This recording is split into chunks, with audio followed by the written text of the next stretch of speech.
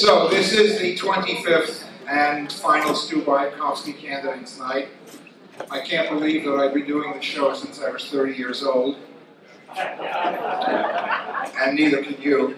You know, Stu has survived a lot, and we have been through a lot of the daily news. He's survived the Bicycle Coalition of Philadelphia.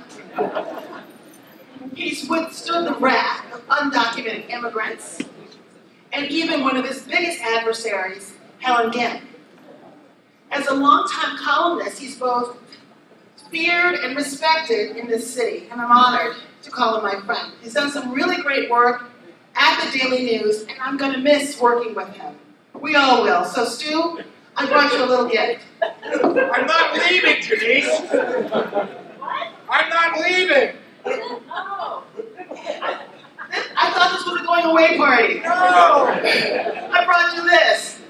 Let me say that, Stu Bykosky, well, I'm glad to hear he's not ending his career.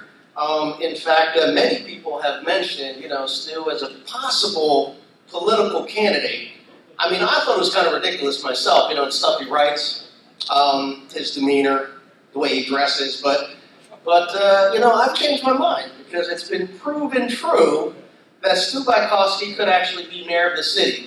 I mean, when we look at Donald Trump and how well he's doing all across the nation, we know that a guy like Stu can really win in Philadelphia, at least if he's a Republican. The thing about Stu and, his perspectives, he's outspoken. English only. I get it. Don't speak English, no service. Can't call an ambulance, can't get a hospital, can't get a police officer, no English, no service. Gotcha. I personally disagree with that, but, he has a right to his opinion, and he's a very opinionated gentleman. You're not a citizen. Yeah, I got that. That's that kind of thing. So that's where he's going. But I think it's really from his perspective that, America is a country for hardworking, earnest, honest people, and we don't want lazy people sucking up our benefits. You think about people who walked maybe thousands of miles through jungle, desert, dangerous terrain just to get here to make your salad. Maybe working 3 or 4 jobs a week. Lazy.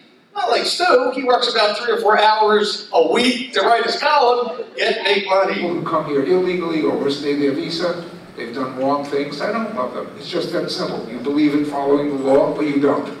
I believe in following the law. Okay.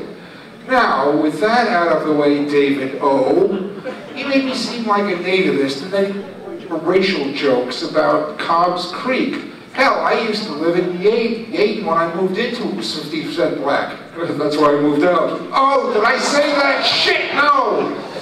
Okay.